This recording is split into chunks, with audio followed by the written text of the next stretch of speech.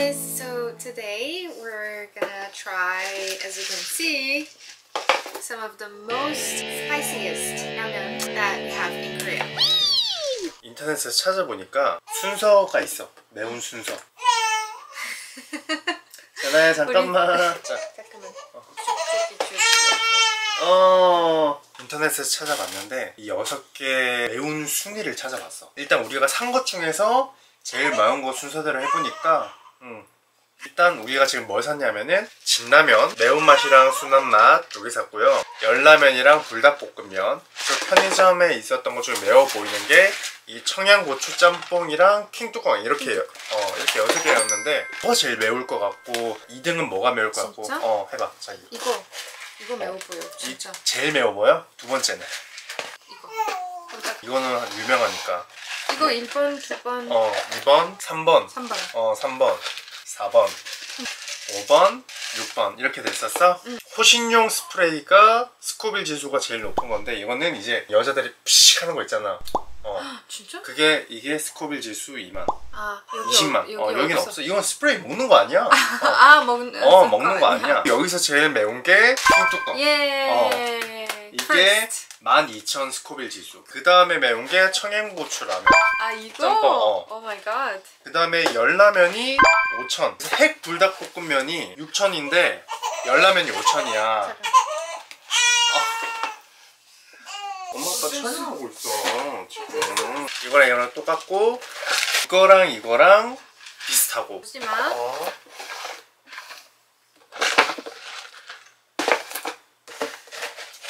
자 잠깐만. 자 간다.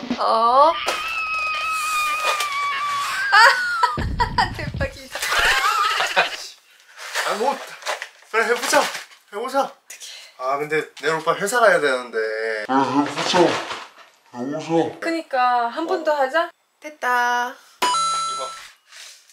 이거. 진라면. 뭐야 이게? 진라면 봤어? 오늘 아니 진짜 안 봤어. 진짜? 희바랑 저는 오늘 밤이기 때문에 그냥 이 정도까지만 오늘 먹고 앞으로 나머지 이것들도 다 먹을 거예요. 대신 이제 낮에 먹겠습니다. 근데 우리 희바는 모유 수유를 하기 때문에 매운 거를 먹으면 안 돼요. 그래서 그냥 여기에 계란 타서 좀 덜 맵게 해서 우리 희바도 먹을 수 있게 하겠습니다.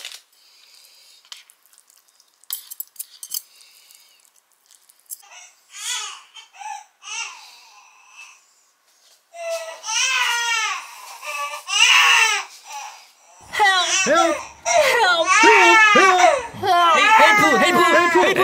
me! 제가 한 입 먹어볼게요.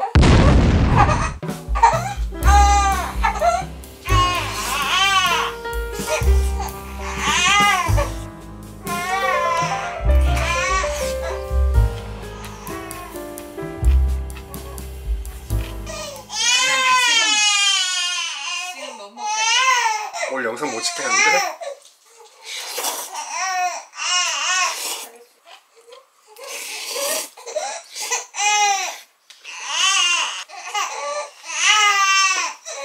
도와줘? 우리 제나 냄새 때문에 그런 거 아니야? 결국 우리 희바가 지금 우리 제나 모유 먹이고 있어요. 자기 어떡해? 지금 퍼지고 있는데 라면. 라면 퍼지면 맛없는데. 한 입도 못 먹었잖아. 그러니까 지금 수유하고 있으니까 안 먹는 게 나은 것 같아. 좀 덜 맵게 해서 우리 희바도 먹을 수 있게 하겠습니다. 진짜? 아니 아까 한 입만 먹고 싶었는데. 이거 한 입 먹고 싶었어? 아직 있어. 걱정하지 마. 보여줘. 뭘 있어? 라면은 국물이 생명이잖아. 뭐? 국물. 콧물만 있어. 국물 한 입만 딱 먹어. 됐어. 저는 이제 남편의 입장에서는 우리 제나가 수유를 하고 있잖아요. 와이프가 매운 거를 먹으면은 그 매운 게 모유에도 나온대요. 그러니까 이런 것들이 엄청 걱정이 되는 거죠, 저는. 그래서 사실 아까 초반에 한 입만 먹이자 이렇게 생각을 했었는데 약간 걱정이 되는 거죠. 그래서 그냥 저 혼자 할게요. 이 진라면 매운맛이 그냥 라면, 매운 라면이 아니라 그냥 라면입니다. I was breastfeeding Jenna. That's why I couldn't eat from the spicy one. So I guess this is a mukbang.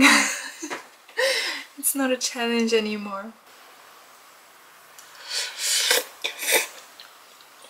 I think it's my first time eating this one. Wait, some kimchi. Oh, this kimchi is kind of spicy. Oh, this is really spicy. Whew. Wait, what the hell? This is really spicy. I just finished eating. Not really finished everything because it got really soggy. So this is the end of this video. Thank you for watching. Don't forget to subscribe and leave a like. Also, you can watch other videos. We have a bunch of really cool videos, especially the bird of tuna. So if you have some time, please go check it out.